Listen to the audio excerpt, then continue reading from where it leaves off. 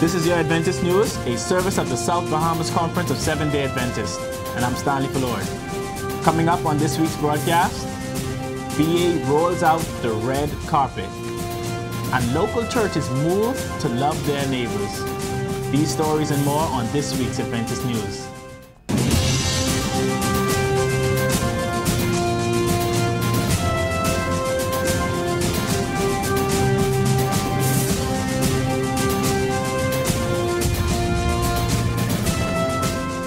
Thank you for joining us. A drive-through service for Bahamas Academy's Supreme 2020 secondary school graduates was held on Monday of this week, where the administration and staff presented the class with their diplomas and awards in their red carpet ceremony. A drive-through service for Bahamas Academy's Supreme 2020 secondary school graduates was held on Monday of this week, where the administration and staff presented the class with their diplomas and awards in a red carpet ceremony. Family members and friends chauffeured the graduates in limos, convertibles, and vehicles, decorated in love and support of their accomplishments. In spite of the challenges throughout the school year and the adjustments made to the school's instructional style, Anthony Burrows, Education Director of the South Bahamas Conference, spoke on the impact of the pandemic. This has been a very challenging school year. We all know that the school year opened with the hurricane, Dorian coming in first, and us extending our wings. We took in 31 students from the Abaco area, and then to further complicate things, we entered into a new era with COVID-19. This posed an initial challenge to us, but our teachers rose to the occasion, and we began our online classes, which in my estimation was very, very successful.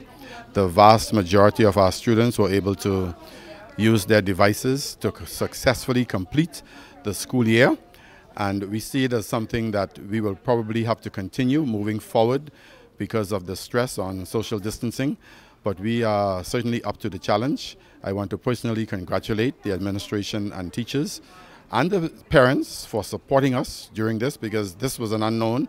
Nobody knew what would happen, but we can certainly say that the Lord brought us through, and we are grateful and thankful for His blessings toward Bahamas Academy.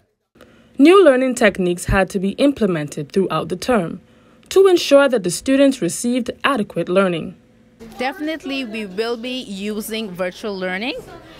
We have looked at using a blended learning where some of it will be virtual and of course some of it will be traditional, but that will be a better thing for the students and for the teachers. I must say God was extremely good to us. During our summer sessions, we had some training in Edmodo in particular, and we were able to start, I think the pandemic, our first case was announced on the 15th. We were able to start classes on the 16th. We were able to use Edmodo, and of course, as time progressed, we were on Zoom by the end of the week. And so I must say that God has been extremely good to Bahamas Academy, and the teachers, they adapted very quickly. And so the transition was rough, yes, but actually we've found that there are some things that definitely we're going to keep, because we were able to move ahead so quickly with it. Rainique Adderley, student body president, told of how the class was able to endure the challenges of the school year and grow as a result of it. It was a very challenging experience. However, we coped with it the best way we knew how. Even if that meant calling each other to say, hey, you need to get up for class, we did what we had to do to make it to this day. I guess I could just look back at this one, because I may have shed tears over this long process, but I guess it made me strong, and I had to realize that no matter what happened, I must keep going and endure what I have to endure. We wish the graduates of 2020 the best in their future endeavors. I'm Parisha Ferguson, reporting for the SBC Media Network. The Philadelphia Seventh-day Adventist Church recently reached out to their community in love and support by distributing 150 prepackaged bags of essential grocery items to their neighbors in the Elizabeth Estates community who were adversely affected economically by the coronavirus pandemic. This initiative was a joint effort between the church's Community Services Department, along with their Personal Ministries Department and Warriors for Christ, Adventurer, and Pathfinder Clubs, private donors, and ASI Bahamas. Their aim was to ensure that the hungry was fed and the presence of the church would be felt. Packages of non-perishable food items along with health literature in bright yellow reusable tote bags were distributed to the residents. Actually engaging with those who live in the community and provide them with packages of food items, and believe me, the packages are healthy. They have some good food items in there. You have your starch and other items to make sure that they get some nutritious food. So the church believes that it doesn't just preach the gospel in words, but in deeds. And many times I think we fall down on the deeds aspect. So Philadelphia must feel a sense of humility and joy at the same time that we are doing the work of Jesus Christ. Members of the community expressed their gratitude to the church on hand, while others phoned in saying how grateful they were to receive their love packages. The Philadelphia church praises God for the opportunity to minister, and their desire is to always be the hands and feet of Jesus in their church community. Please stay tuned. We'll have your upcoming events after this short break.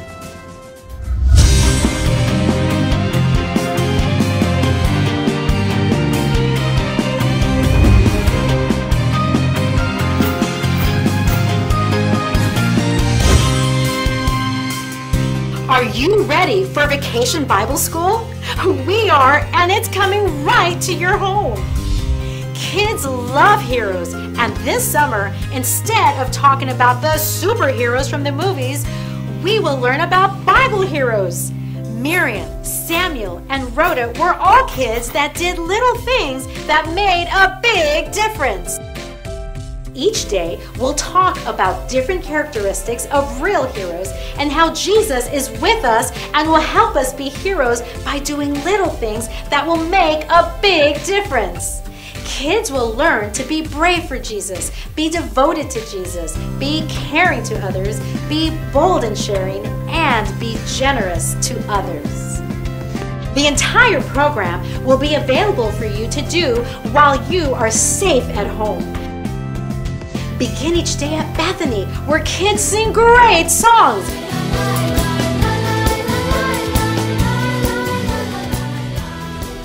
Learn the daily action point. Be generous. Jesus is with me. And Bible verse. And the Bible hero for the day is introduced. Then we head on out to explore the town. At Discovery House, they will hear the Bible story told by our great team of puppeteers. Next, it's off to the arena, where we will learn about a different animal each day. A favorite stop is always the Oasis Prayer Station, where kids will learn how much Jesus loves them, do an activity, and spend time in prayer. Your kids will love the fun and interactive learning at our Heroes Home Edition Vacation Bible School. Don't miss it. Sign up today.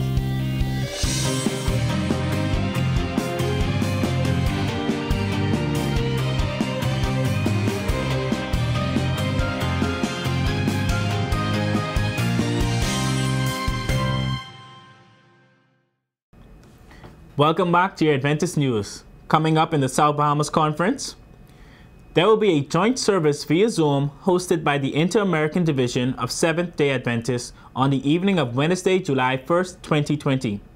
The guest speaker will be Pastor Samuel Telemac, Prayer Coordinator.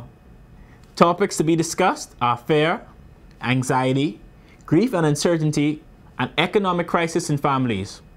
There will also be a guest appearance from Inter-American Division President and Executive Secretary, Pastors Ellie Henry and Leonard Johnson.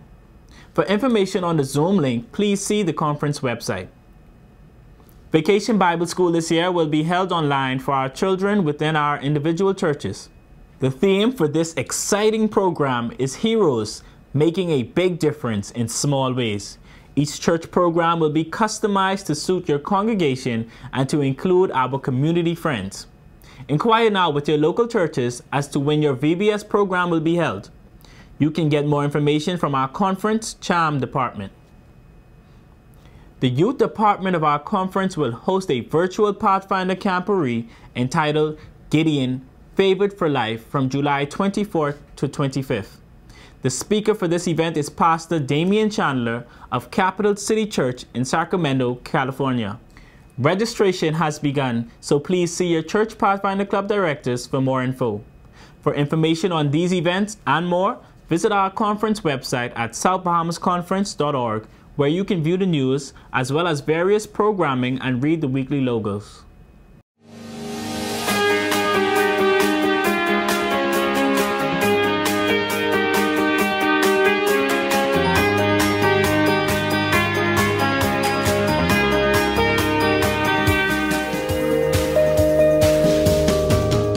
Food poisoning occurs when we consume food containing contaminants. The most common contaminators are from infectious organisms such as viruses, parasites, and bacteria. Some foods that can cause food poisoning are poultry, vegetables and leafy greens, and pasteurized dairy. Having nausea, vomiting, watery or bloody diarrhea, abdominal pain, and fever are signs of food contamination. Healthline suggests some ways to reduce your risk of food poisoning. 1. Wash your hands with soap and water before preparing food and right after touching raw meat. 2. Wash fresh produce before eating them, even if they're prepackaged. 3. Avoid cross-contamination by using separate knives and cutting boards for raw meat. 4. Pay attention to the use by date sticker. Don't use a product because it looks or smells okay. This has been Patrick Wilson with your health tip, courtesy of Adventist Television. And remember, God wants us to prosper and be in good health.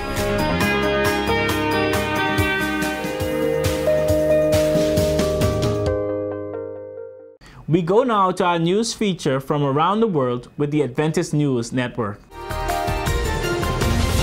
Thank you so much for joining us this week.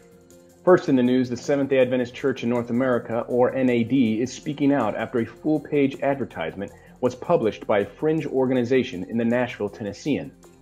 Not only does the ad briefly mention the Seventh-day Adventist Church, but the group also used quotes from Ellen G. White, one of the Adventist Church's founding members, out of context.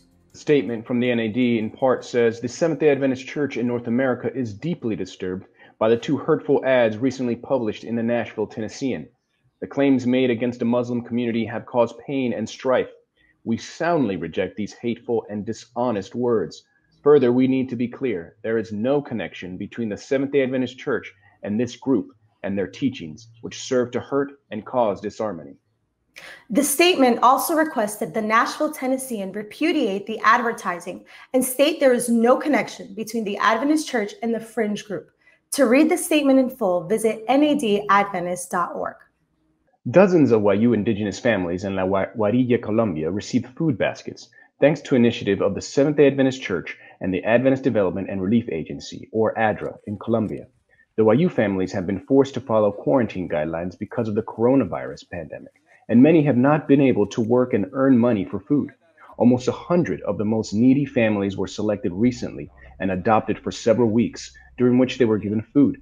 The district pastor who oversees the work of the church in the Paraguayon, Eliezer Tabadoa, said that many families have been harshly affected. He said their economy depends solely on the sale of goods on the Colombia-Venezuela border, and since it's been closed since March 14 due to the coronavirus, there is a serious economic crisis, and more so with the basic needs increasing. As the situation became more dire, church leaders pleaded for donations, and as a result were able to assist the Wayuu families with rice, beans, lentils, flour, eggs, pasta, milk, salt, and oil. The groceries were distributed in the months of April and May by ADRA Colombia, in collaboration with the Samaritan Foundation and Adventist members. So far, church leaders have distributed 220 grocery bags in the municipal district of Maicao to the designated 92 families selected in La Guarajilla. Plans are in place to continue helping more needy families who are struggling during the quarantine regulations in the Wayuu communities. That brings us to the end of our Adventist news from the South Bahamas Conference of Seventh-day Adventists. Please feel free to share what is happening at your church by sending us your news stories and upcoming events.